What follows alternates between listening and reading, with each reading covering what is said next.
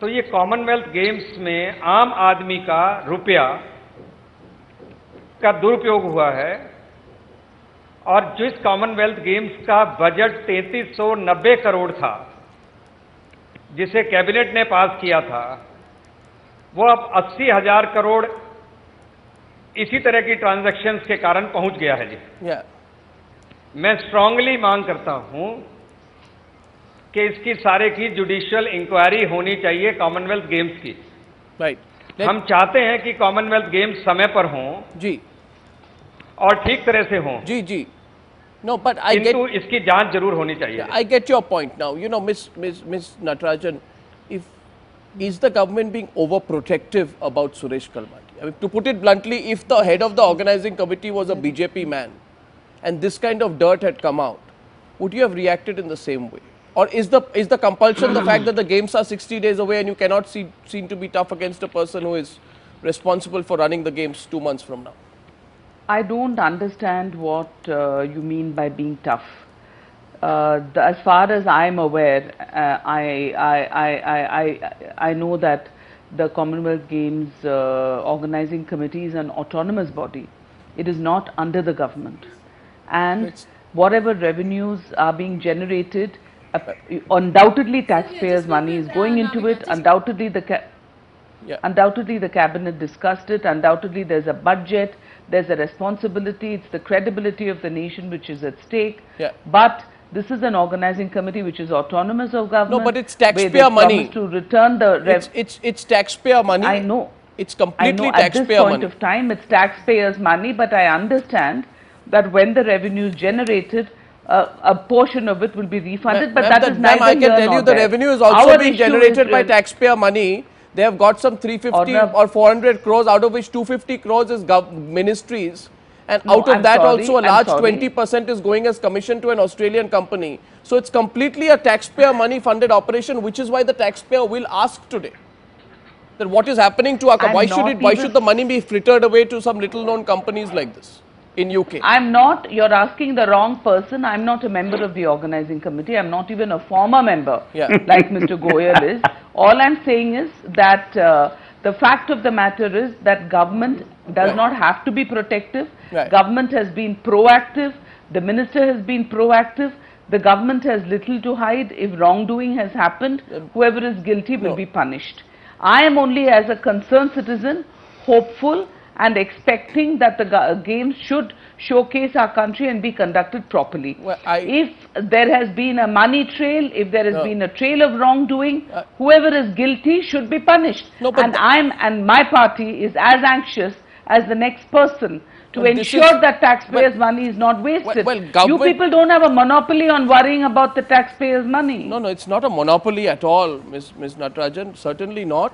Yes, you're talking as if the government is not concerned about the taxpayers' money. I'm certainly saying, but you know, the fact is, we are all as concerned about it, and we are all as concerned that we should get to the bottom of the truth. But I am only saying that I don't know of any other country which organizing such an event where another country has to launch an investigation into how that country's money is being spent. I mean, this is a unique and first perhaps where a criminal investigation of another country is happening into the money is being transferred from India to the UK.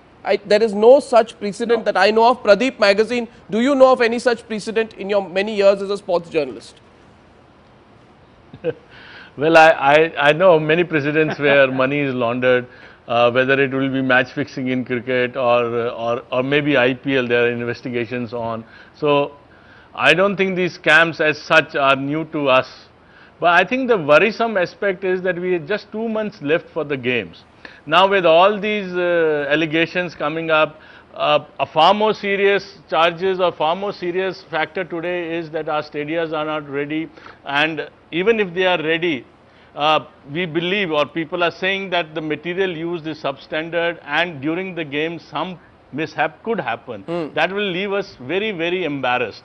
On top of it, now we find that the Commonwealth Games own organizers are, if your reports are true, if these allegations are true, that there is money laundering going on, there may be a Benami company in London where they are sending their own money. What does this speak of us as a nation? I can understand the government, if they launch a probe just now, that would mean that it delays the work furthermore. That means they will have to stop a lot of things. Right. They can't afford to do that. True. So all the investigations obviously will be done after the games are over. Yeah. But within these 2 months, if our stadiums are not complete, or if they are complete but they are not properly done, and if some mishap happens that embarrasses us, even today these reports must be embarrassing us, because internationally or whichever country is looking at us would be talking about the fact that India, instead of talking about their preparedness of the Commonwealth Games, there are huge allegations. And in fact, yesterday only the Swimming Federation president, who was from outside, a testing event was being held here, he expressed his grave concern that this swimming complex is not ready, and even if it gets ready, by the time Commonwealth Games starts, he is not sure whether this complex will last after that.